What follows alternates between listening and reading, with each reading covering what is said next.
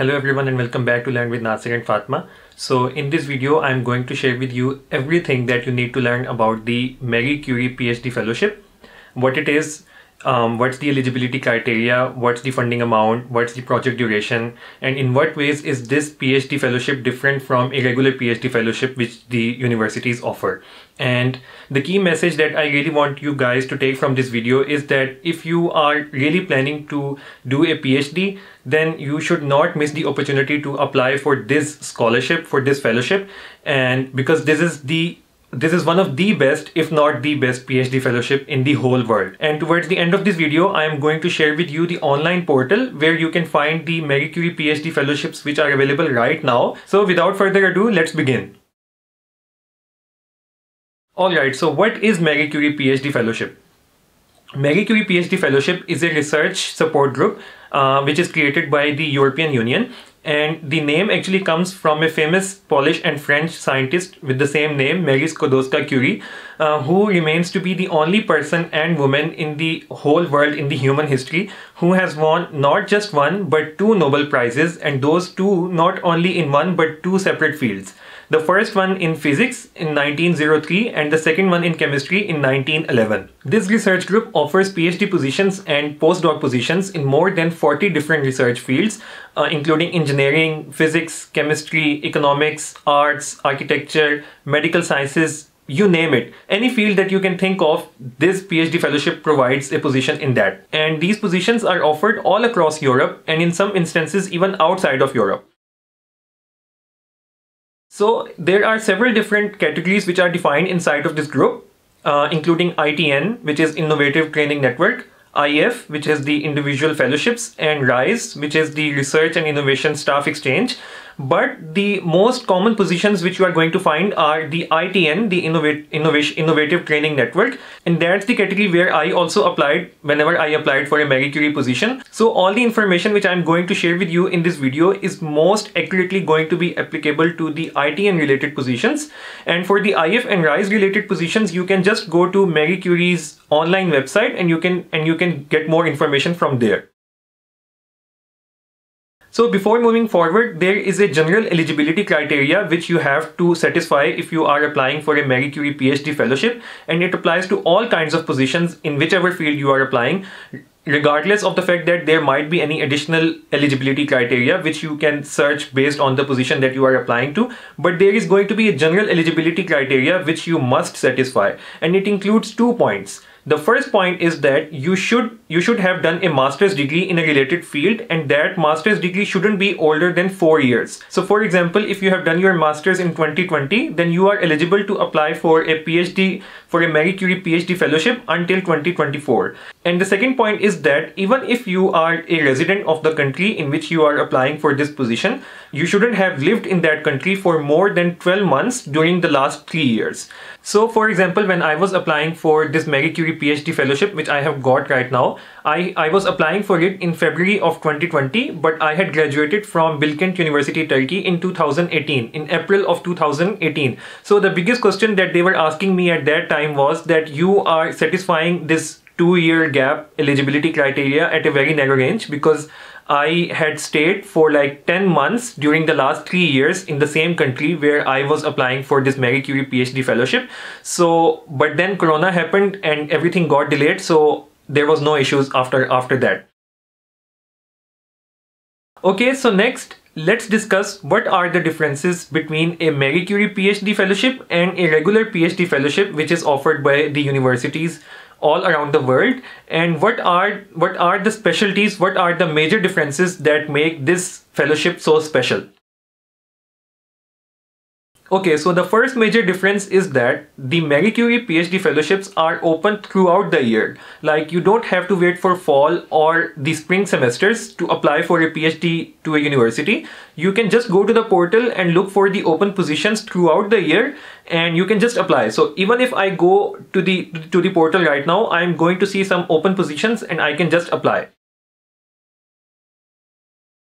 The second difference is that Marie Curie PhD fellowships, especially the ones that lie in the ITN, the Innovative Training Network, are built up of lots of industrial partners and research institutions, and there is like a consortium of these institutions which is spread out all across Europe. So for example, in the same project, there might be some positions in UK, some in Sweden, some in France, Italy, Turkey, etc. So one of the biggest advantages of this consortium structure is that there are going to be training events organized at regular intervals by all the host institutions which are inside of your project, and you physically get to travel to those training events, and it just increases your experience and your exposure. And apart from that, there are going to be actually 2 secondments as well in which you are going to spend 3 to 4 months in another host institution or industrial partner within your project, and you are going to work with other researchers and your colleagues within the project. And of course, it's a great way of increasing your professional circle, and it's a great way of getting some networking opportunities and increasing your experience.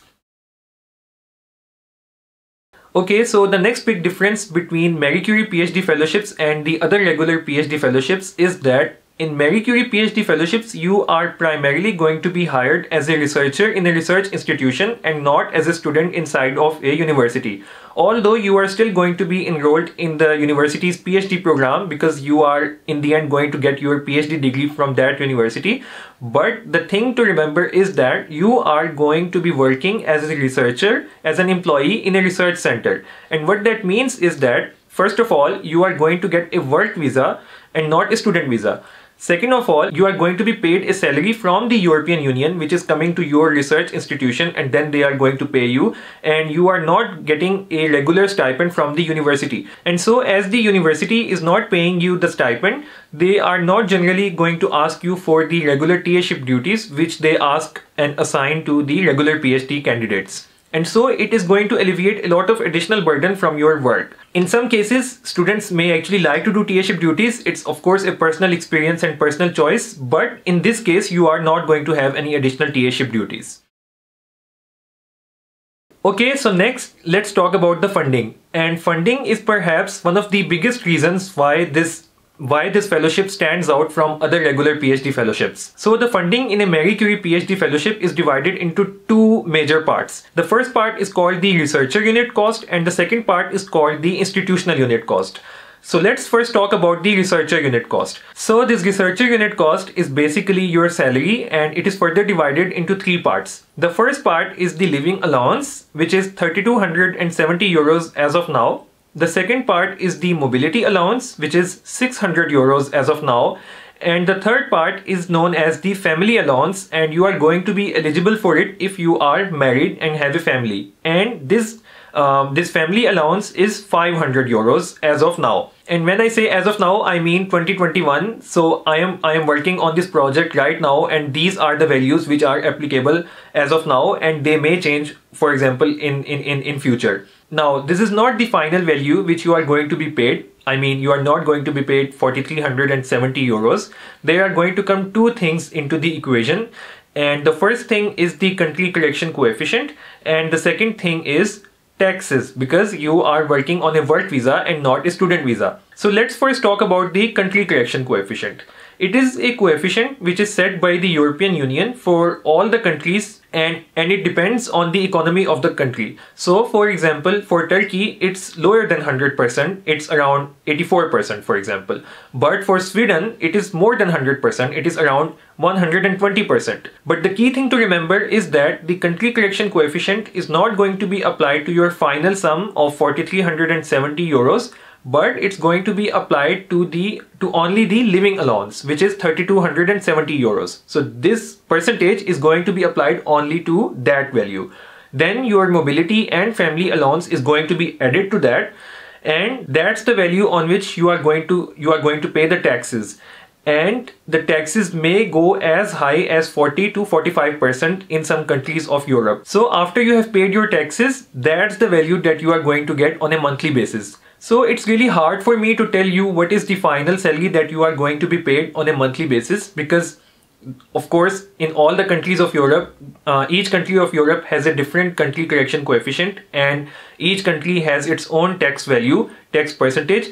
But you can do this calculation right now by looking at the country where you are applying, and you can just find the country correction coefficient of that country, and you can see what is the percentage of the taxes inside of that country, and you can just calculate that value for you. So this was the salary, the researcher unit cost.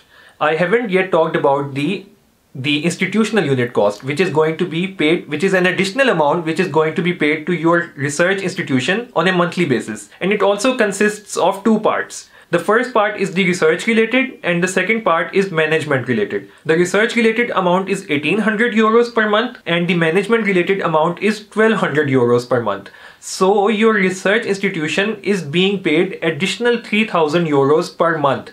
And that's really a cool thing because you don't have to worry about the budget when you are conducting your research. I mean, there are no boundaries. If you are doing your research and you want some equipment, you have got the budget, which is really a hard thing in regular PhD fellowships because you may want to buy some equipment, but there might not be a budget. But in this case, there is no boundary, there is no limit on the budget. So the last point that I want to discuss with you before I show you the online portal where you can find all the Marie Curie PhD positions which are available right now is the project duration. So the official duration of a Marie Curie PhD fellowship is mostly 3 years. And when I say 3 years, I mean that that's the duration for which the European Union is going to supply funding for your specific project.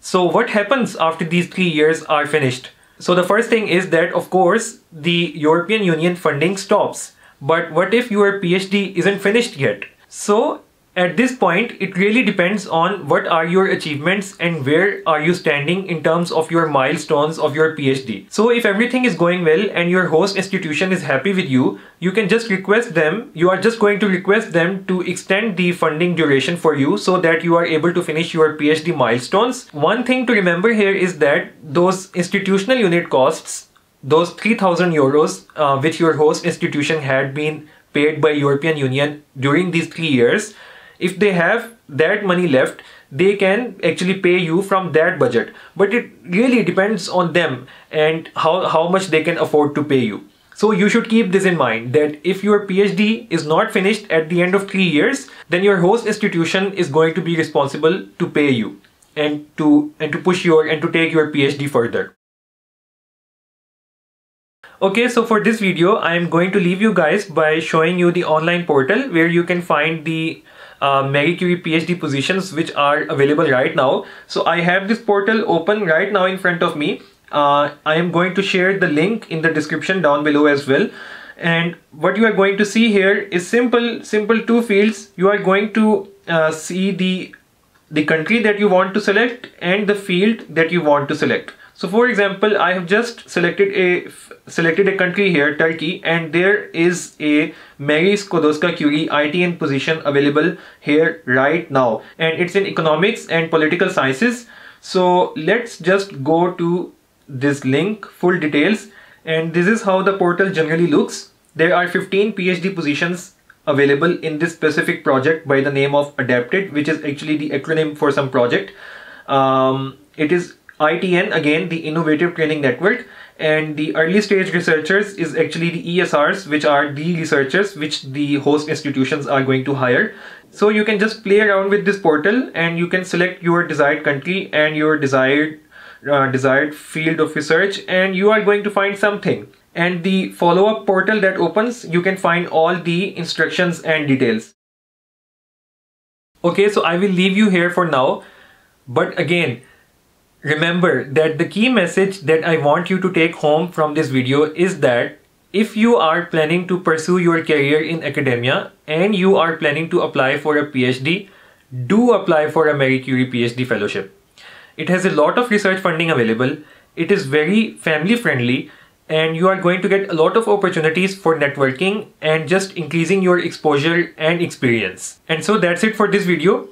I will see you soon in another one. Take care, guys.